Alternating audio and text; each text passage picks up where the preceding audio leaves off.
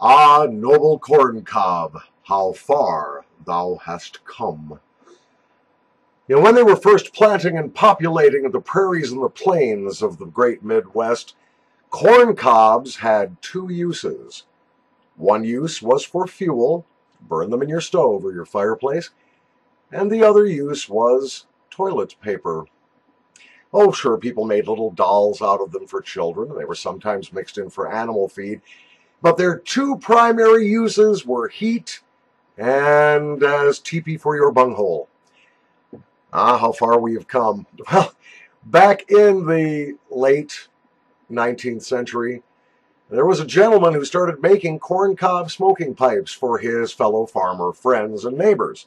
They became so popular that he started a company in Washington, Missouri that we now know as Missouri Meerschaum. Missouri Meerschaum is one of the oldest continuously operating privately owned businesses in the United States, and with good reason. They make a very good product, but are they perfect? No. But then again, what in life is perfect?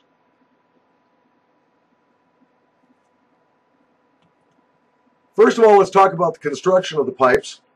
This shank, from mortise all the way into the pipe bowl, is made of birch. Birch is a semi-soft hardwood. It is very easy to work. It is very tolerant of heat. It does not absorb a lot of moisture. That is one reason birch bark was used to make canoes. Hollowed out birch logs to make canoes. It's fairly water resistant as far as woods go. Now the cobs are cured for a couple of years before they ever get put on the lathe and turned into smoking pipes. So by the time they are milling these down to make pipe bowls out of them, they're essentially as hard as, we'll say, pear wood, as is used in the Brog pipes, or cherry and some of the other woods. They're very sturdy and very durable. Is there a downfall to the construction? Yes, and they appear at both ends of the stem. First of all, these stems are about as cheaply made as you could possibly find anywhere.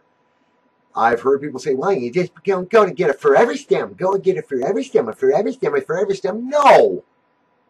This happens to be a $14 pipe. I'm not sticking a $30, $25 stem on it. It makes no sense.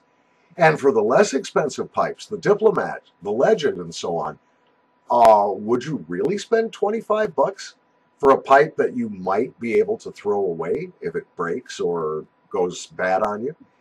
I don't think it's, of course you could change, between pipe bodies, you could change stems and make one stem serve several pipes, but that kind of defeats the purpose. Now, I'm not saying that the Forever Stem is not a great product. Everybody I have talked to who has owned one recommends them extremely highly. Really a good idea if you have a beloved corncob pipe and you want to put a new stem on it. I think that the Forever Stems are a great option. But be advised, before you buy your first Missouri Meerschaum or any other corncob pipe, the stem is going to be cheap. And in fact, these don't take an awful lot of clenching. If you chew at all when you clench, you will pretty much fray the lip within a few uses. You can also split these stems very easily by clenching them too hard. Now, fortunately, Missouri Meerschaum stems are not the most expensive pipe accessory you'll ever buy. Missouri Meerschaum sells both the Danish filter bits and the standard bits for 50 cents a piece, and the mini bits for their smallest cobs for 25 or 35 cents. So they're not terribly expensive to replace. Other problem with the construction has to do with the actual design of the pipe. This area of the pipe, the shank of the pipe, actually penetrates through to inside the bowl and terminates at about the center of the bowl. It is beveled so that you can get tobacco packed in easily around it, but if you smoke too far down in the bowl, eventually that shank end will start to burn. That tastes terrible. Now, if you're patient and you don't mind the nasty burning wood taste with your tobacco and stuff, eventually that will burn away until it's flush with the inner wall of the pipe. It's a nasty process. You can avoid that by mudding the pipe. Yay, mudding! Mudding is very simple. Get yourself a cigar, not a flavored cigar, please, just a good, decent, inexpensive cigar. Smoke it, tap the ash into a little shot glass or some other small receptacle, add a tiny bit of water, and mix it up to the point where it's kind of like loose, gooey, gushy Play-Doh. Just pack it in the bowl, let it cure for a couple of days. You want to put a pipe cleaner all the way down the shank into the bowl so you don't plug up the draw hole, obviously, with your mud. But you can mud them, and that will keep you from burning that shank end. And it will also protect the bottom of the pipe from burn through. Out of the 18 Missouri Meerschaum pipes I currently have in service, only 4 are mudded, and I've never had trouble with any of the others. But I don't smoke all the way down to that little... Maybe I can show you on this Morgan that I have here. Or maybe I can't. There's a Diplomat. Yeah, you might be able to see this Morgan, the shank, the inner shank is, or the extended shank is partly burned away. I don't know, maybe you can't see that.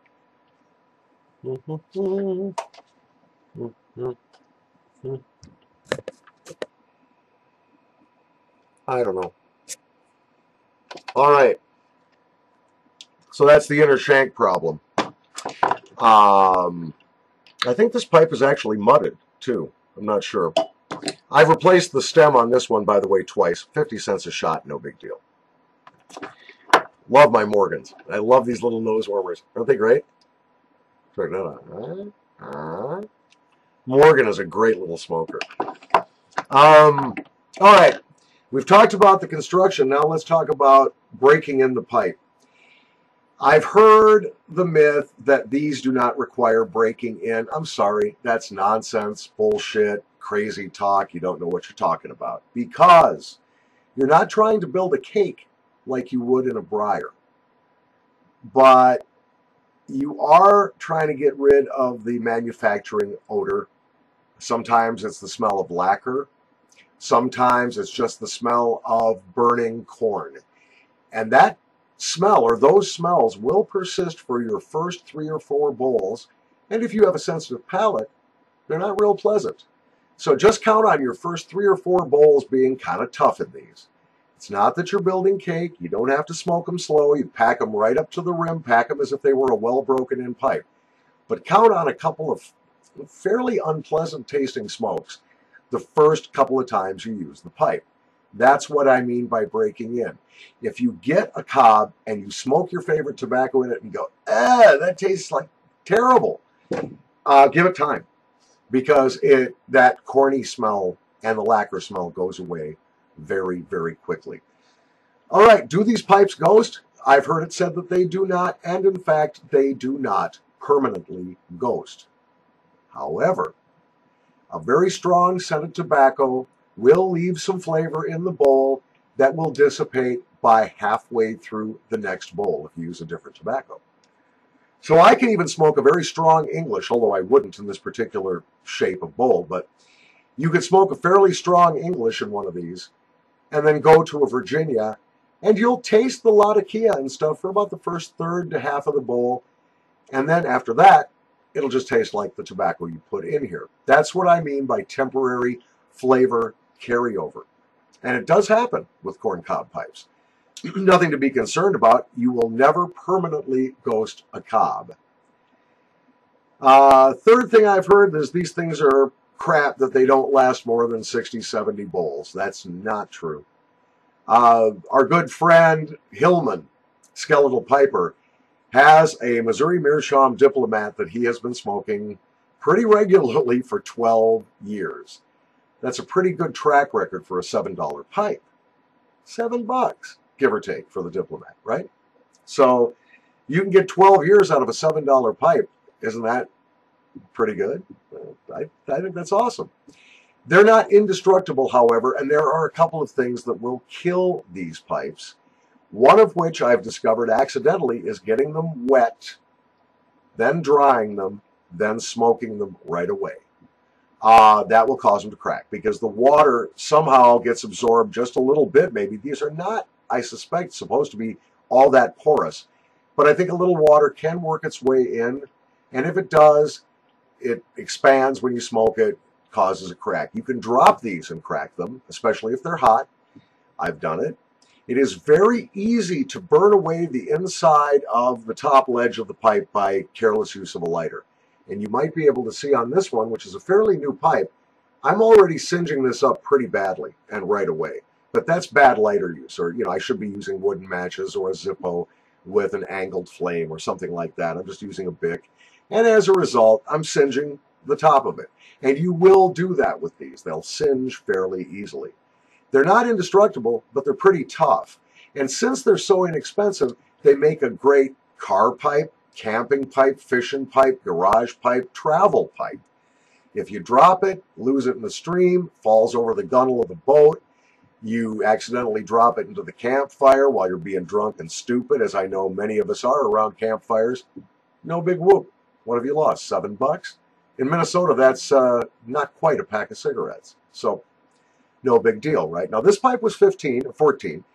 I'd be a little sadder if I lost this pipe, but hell, it's still only $14.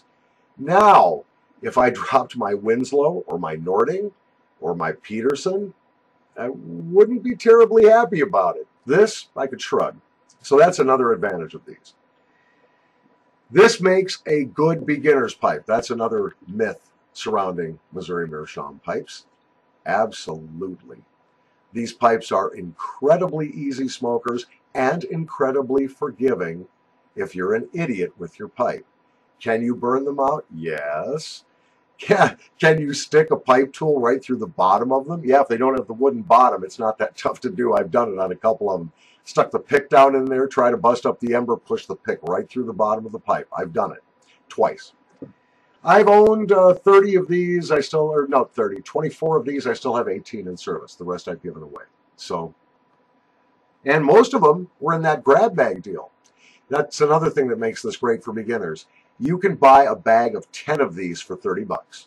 They're factory seconds, meaning there's something wrong with the finish. Maybe the bowl isn't drilled as far down as they normally do, or maybe they drilled it down a little too far. Maybe there's just something goofy in the lacquer or the varnish they put on it. But they're all smokable. They're guaranteed to be smokable. So what do you got to lose? $3 a pipe? Fantastic deal. I think I got 10 of my, yeah, I said half, but 10 of my pipes were in a grab bag.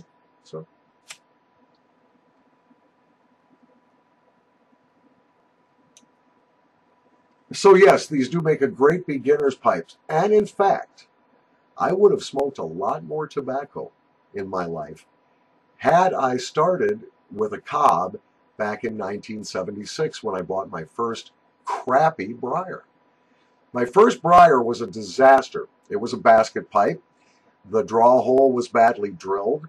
The tobacco chamber was drilled enough off-center that the wall of the pipe developed serious hot spots, even with gentle smoking. It gurgled and it got very, very wet, even though it was a bent stem. Billiard, sandblast.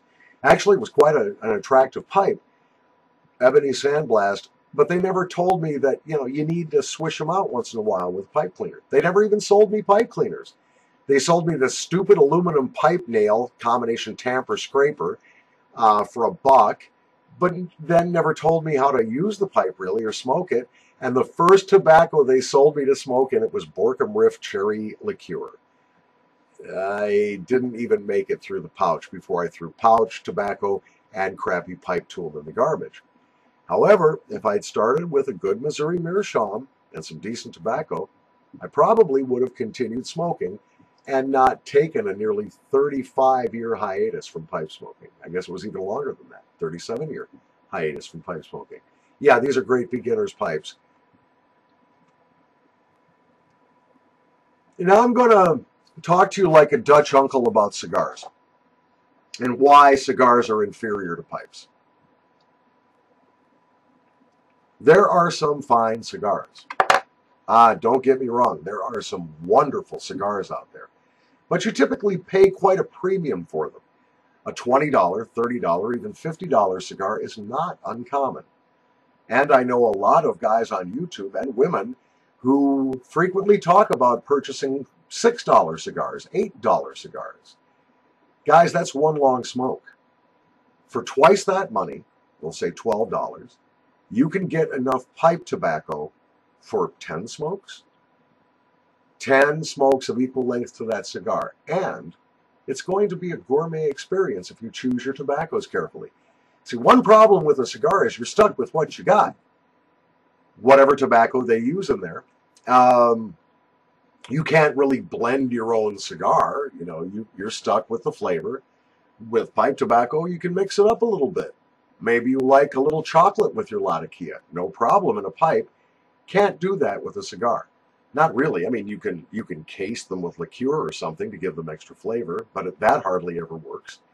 No, actually, I think, and it's my experience, but it's also the expert advice I've received from members of the YouTube pipe community. It's very simple. Cigarettes are like eating at a really cheap fast food place.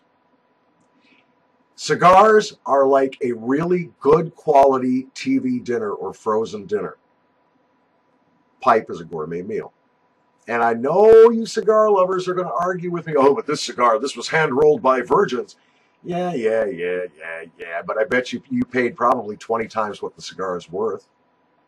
And the reason I say that is I have gone into B&M tobacco stores and then, checked on cigar prices because friends wanted me to pick some up in Costa Rica. And I go down to Costa Rica and get the Nicaraguan cigars, the Costa Rican cigars, the Honduran cigars, the Dominican cigars closer to their source with fewer taxes.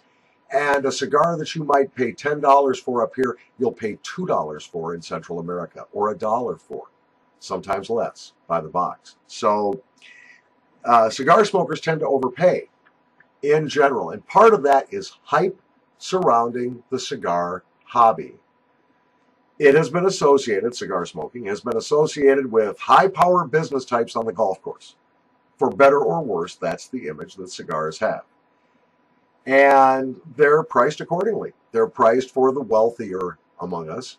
I cannot afford to smoke a cigar of the same quality as the pipe tobacco I can afford to smoke. So if you're going to get started in smoking something other than cigarettes, don't go to cigars, go to a pipe. And if you're going to go to pipe, don't spend a lot of money on a briar for your first pipe. Get one of these. A little Missouri Meerschaum. This one, $14. This one, about $7. This is the Diplomat. The Morgan, $5 that I showed you earlier. Compare that with a $20 Graybo. Okay? Either of these two pipes I have in my hand outsmoke this one 10-1. They're so good. This pipe is one of the finest pipes I have in my collection. It's not the most expensive. This is a Missouri Meerschaum Great Dane spool. And I've dedicated this one to Balkans. It's really good for them. So that's a little primer on cob pipes. No, they're not indestructible. Yes, they need to be broken a little bit. They don't ghost, but flavors will stay for a bowl or two. They'll stick around to remind you they were there. They're easy to smoke, easy to take care of. They do have a couple of drawbacks construction-wise, including mediocre stems at best, and that protruding shank that goes directly into the bowl, which will burn away with time, but is nasty to smoke while it's doing that. Therefore, they either need to be mudded or you'll waste some tobacco with every bowl to avoid burning or singeing that shank. They stay cool when you smoke them. They dissipate heat very well. And they're almost the perfect smoking pipe. That is my brutally honest primer on corncob pipes. Now, where do you get them? I forgot that one important point. They sell these all over. You're not going to find every model at every retailer, but most brick and mortar tobacco stores will carry at least a few of these, the more popular, the Diplomat, the Country Gentleman. Drugstores will sometimes sell the less expensive parts of this line, typically the Legend or the Washington.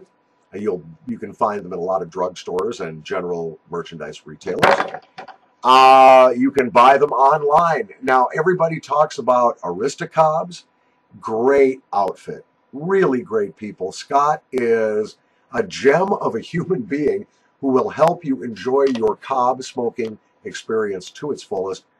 They can recommend replacement stems for the pipes they sell. They've got some custom options. They sell pre-made pipe mud. Just add water. So anything you need to enjoy your cob experience, they're going to have at aristocobs.com. You can also buy these pipes directly from Missouri Meerschaum. Their website is corncobpipes.com. And I will put the contact information down in the bucket so that you can go and check them out for yourselves. Hey guys, if you haven't smoked a cob, if you're a pipe snob, I only smoke my $700 Dunhill because nothing else would suffice when I smoke my Penzance. I need to smoke my Penzance and my $600 Dunhill because I essentially have no penis, but the pipe is marvelous compensation. Yeah, pipe snobs, man. Snobs of any kind just piss me off. They really do. And, oh, if you're not smoking Stonehaven or Hobbit's weed, please. You know, get yourself some Carter Hall and a cob, Bubba. You're going to enjoy the hell out of it, I guarantee you. From the dank basement, this is the non-snob, the anti-snob, corn cob smoking. And yes, I have briars and mirrors too, but I love my cobs. I'm Uncle Squinty. Thanks for watching. What do you guys think about cobs? You like your cobs? Or do you think they should just have been used for toilet paper?